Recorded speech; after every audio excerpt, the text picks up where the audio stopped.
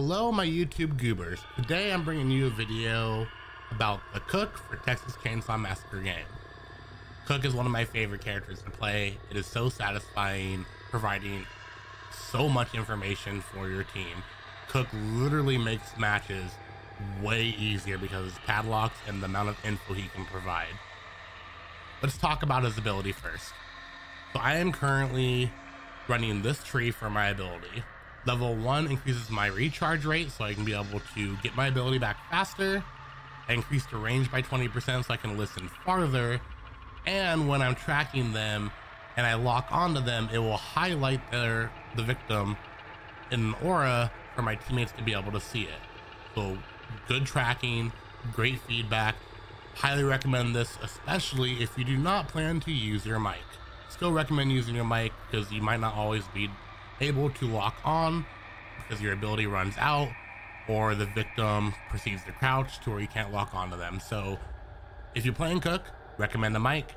If you're not going to use your mic, 100% recommend going this route no matter what.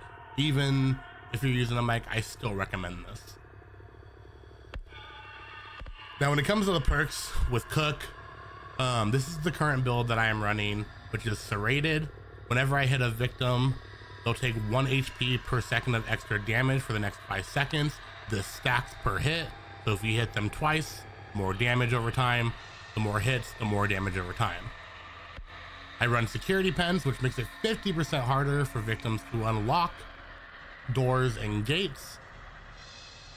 Definitely recommend doing it. Prolongs the match, makes it easier for you to protect and guard your objectives. And I run scout for the movement speed, just because if I do need to chase someone, this puts me on equal footing as the victim in most scenarios, as well as if I need to patrol around the map or get to the fuse or the valve, I can get there a little bit faster and I can waddle my happy butt over there. The perk that I use for Grandpa is exterior alarms. I recommend this perk on any character that you can get it on. It is the best Grandpa perk and it's the only one that you need ran at all times. No other perk matters. If you do want to run a second perk or have a teammate run a second perk, Nobody Escapes Hell is the next best thing that you can do. But I don't recommend anything other than exterior alarms. The skill tree that I am going down is right here. This is the pathing that I take. Again, it's for exterior alarms. The reason why I go down here, you get scout, you get serrated, as well as the padlock one, security pins. This is the pathing that I take. And when it comes to attribute points, I put my points to max out blood harvesting and then my leftover into savagery. You're not going to be doing a whole lot of running, so you don't really need that endurance, and you have scout to be able to make it far away if you actually need to for the speed aspect of it, so it works out just fine. The reason why I cap out blood harvesting is because your main objective as Cook, outside of providing info, is feeding Grandpa, and I'll explain why and how I do things on each map here after this. But blood harvesting maxes it out, leftover points into savagery, and that's pretty much my build for Cook. Alright, let's talk about padlocks now. Each map you will have certain things that you need a padlock. Here's my advice for each one and how to play it on each specific map. Family House being the first map we're going to talk about, you're going to end up padlocking the front door, the side door, and the rear porch door. These are the 3 doors that you'll be padlocking. You start off upstairs in the 2nd story in the middle rooms, right next to a blood bucket. So grab that blood, go down the rear staircase, grab more blood if it spawns there, move into the rear porch area, grab the blood there if it's there, padlock that rear door, move into the next room next to the dining room, grab the blood that's in there as well. At this point, depending on RNG, you might already have 100. So you don't need to grab any more. You're going to proceed to the front door and padlock it. You're then going to go feed Grandpa, which is either going to spawn to your right or your left. So either way, feed him, move to the side door and lock that. You now have exterior alarms, level 1 Grandpa, everything is padlocked. So now you can either sit up stairs next to the fuse, provide comms to your teammates for the victims that you listen into, feed that info to them. If their teammates are not using mics, then I like to run between the front stairs and rear stairs, checking on my padlock with my ability. and providing info, listening in to victims as much as I can, grabbing blood when I'm either out of ability or they're being very quiet, feeding the Grampy. That's kind of what I end up doing on Family House. Hit them when you see them as well, right? Listen for that window to be broken. Side guard and valve is, you know, something you might have to pay attention to as well. Let's talk about Slaughterhouse. So Slaughterhouse, you're gonna lock down the 2 gen doors and the right battery door. You start off just outside the gen building. You're gonna run up the little steps, open the first gen door, close it and padlock it behind you. There are 2 blood buckets in this room that you can grab if RNG is good. You're gonna run through the next gen door, exit, padlock it behind you, grab the blood next to it if it spawns there. You can proceed through the grandpa shack out into the exterior.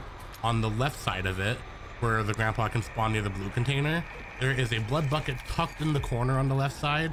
You're gonna grab that, move to the right battery door, padlock it. Blood bucket usually spawns outside of those steps, so grab that and head back to Grampy, feed him for those exterior alarms. On this map, I try to stay near the shack area next to the well that's in the middle, to be able to listen around the whole map as best as I can, especially if my teammates have comms, and I can kind of just sit in that area and listen in, feed them the information, patrol over the sliding door if it's being worked on, or the gen side if it's being worked on. Best kind of spot to be in. If they do not have comms, I kind of do the same thing regardless, except for I tend to be gathering blood a little bit more often if they're not listening to my comms. But again, with the aura, kind of makes up for it in some cases, but typically what I do for Slaughterhouse. Gas station's probably my favorite one for Cook in general. You're gonna block the 2 gen gates and the right battery gate. You spawn on the gen side next to the cheese door, right next to a blood bucket. So grab that before going in the gen area. Right outside that door is gonna be another blood bucket. Grab that, head to the right gen gate, padlock it. There's gonna be a 3rd blood bucket if it spawns there next to the container.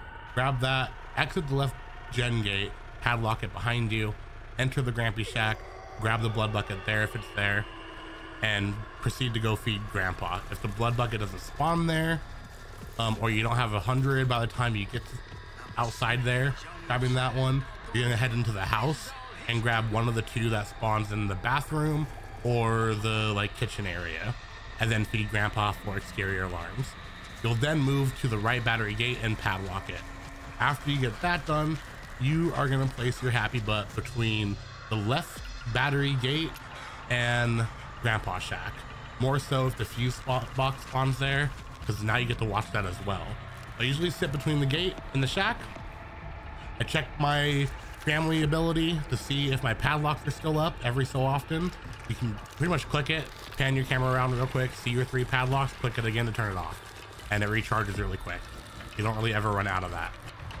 Sit there, listen in for victims, mark them when you're able to, provide the info using your mic when you're not able to, feed your information to your team as best as you possibly can. If you're being really sweaty on this map and you have, you know, a lot of trust in the people that you're playing with, or you recognize the names and you know they're good, you can also turn the generator off as well. And if you decide to sit on the gen side, it kind of makes it easier to hear. But again, I only do that if I trust people, and sometimes don't even really have to. It's just something that's a little bit extra sweaty, you know, a little bit higher risk if they get through, you know. But in most cases, if you have a good bubba and a good teammate, then you can pretty much do that and be just fine. If your team is not using comms, you can still sit between the shack and the gate, but I do patrol gathering blood around the map and patrol the gates a little bit more frequently. And then obviously if you need to get to the valve or fuse, you run your happy butt over there. Well, by run I mean waddle.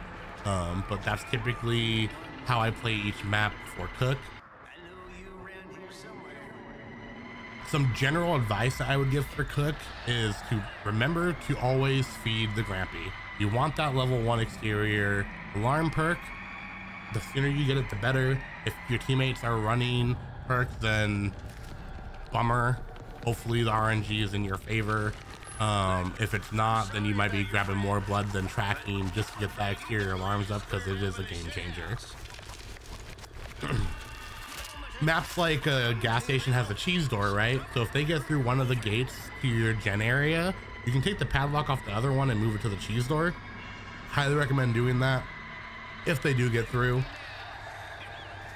Another tip with padlocks too, and I'm pretty sure this is probably an exploit at this point. Devs haven't really mentioned anything about it, but you can reset the progress on padlocks by taking it off and putting it right back on. So if a victim is working that, you know, door and you see them working on it, you hit them off of it, you take your padlock off, put it right back on, and it resets the progress, so they have to do it all over again. So it's probably an exploit, but hey, you do you. Another big thing that I highly advise you not to do as Cook, and I will make fun of you, laugh at you, and know that you are a very bad gamer, is if you waddle your butt down to the basement as Cook at the very beginning of the game. Do not do this. It is the most useless thing that you can do. Grab the blood, put your padlocks on, feed the information to your teammate. You are so slow, you cannot catch victims that well. Even with Scout, you're like the same speed as them, maybe slightly faster. And if they don't make a mistake, you're not gonna catch them. So don't go down to the basement. End game, 1 victim left, 2 victims left, and you want to go down there to block a gap from them to come out of because your Bubba's chasing them? Sure. Not in the very beginning though. Don't do it. I also do not recommend playing Cook for kills. Go play anyone else. Your best option would be Leatherface. And if you're feeling spicy, then Johnny, because every other character is not great at killing. They are best at protecting, gathering blood, and forcing the victim to go in another direction so that Leatherface can get the kill. When in doubt and you have nothing to do, always be listening when your ability is up. And remember that you can also hear the generator when it is turned on. So like I said on gas station, you can turn that sucker off if you're feeling pretty spicy about it and you have that trust in your team. That is my information. That is all the information I can provide you on Cook. He's one of my favorites to play. I love the tracking. It is so awesome and it's so game changing. It helps out so much. Please use your mic as Cook. If you can't use your mic, please have the 3rd tier aura. Obviously, if you're leveling it up, then you do the best that you can do. But he is one of the strongest characters in this game because of the padlocks and his aura reading. You'll have a lot of fun with him if you like providing information to your team and being strategic and just helping, being like the team support. That is Cook. Hope you liked the video. Make sure you like and subscribe and comment down below if you have any questions. You can also stop by any of the platforms that I stream on, which is Twitch, YouTube, Kick, and Trovo. Any of those you can find me and ask any questions while I'm live as well. Hope you all have a good time, have fun with TCM, and enjoy.